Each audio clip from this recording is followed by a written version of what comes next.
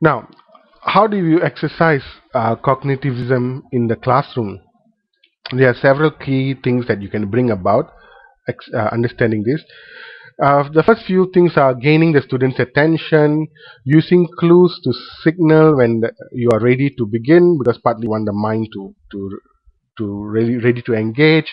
Move around the room to use voice, inflection, and changing tones, because remember we were talked about how the different senses pick up things differently, and how so the different tone and different positions helps in memory. Bring to mind relevant prior learning, because you want to, before you impart new knowledge, you have to bring out the old knowledge, analyze it, find the gaps, and then fill it in with new knowledge.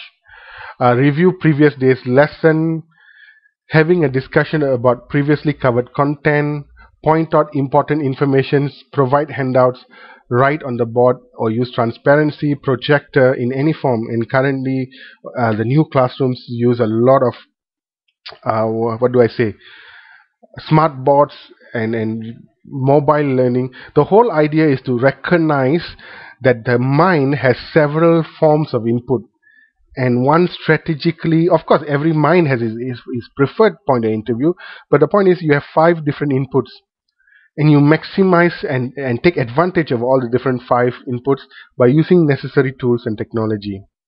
Okay, then you go on to present information in an organized manner. This is really important because there was a study done many years ago when I first started doing postgraduate studies. I remember my professor once and came and said he presented this case in Germany. I think they were talking to 5-year-olds in one class. They went to the class and told the students to write the first thing that comes to your mind. So they were going to present two words, and they said once we flash two words, write the first thing that comes to your mind. They flushed the word knife, followed by the word puppy. Now, because the word and students straight away responded to use the knife as a weapon to hurt the puppy. In a second class, they went and they presented the order, presented in the reciprocal order. They presented the word puppy followed by the word knife, and somehow it responded positive thoughts, like using the knife to cut the sausage to feed the puppy and things like that. See, from a cognitive point of view, the order of information has significant impact in the way information is processed and stored in memory. So this is a great example, I thought, how showing sequential and concept, presenting information in an organizing manner. Okay. Then the next one is show a logical sequence to concept and skills. Go from simple to complex when presenting new materials. Show students how to categorize and relate information. Once again, this concept is important because it helps students to store information. Remember, this whole idea of cognition is about storage bank and how memory moves from short term to long term and how memory is retrieved. So they give a lot of importance to how memory is stored. No, first let me rewind back again. It gives a lot of importance to how memory is presented, so that how memory is presented will affect how memory is received.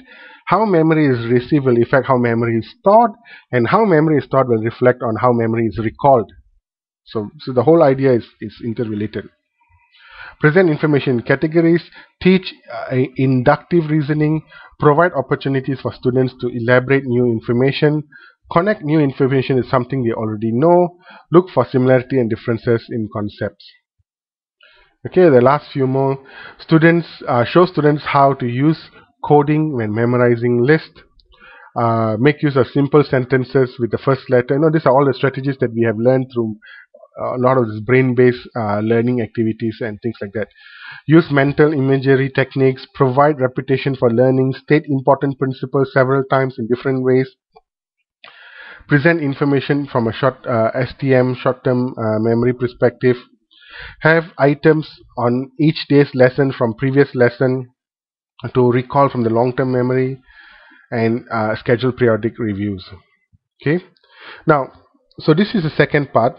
Now, however, there's a major part that I will present it from a different perspective. It's called constructivism.